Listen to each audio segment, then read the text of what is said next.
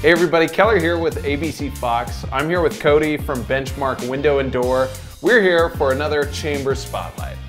So Cody, talk to me about Benchmark. My family and I just recently purchased a business, and we come from a long line of construction background.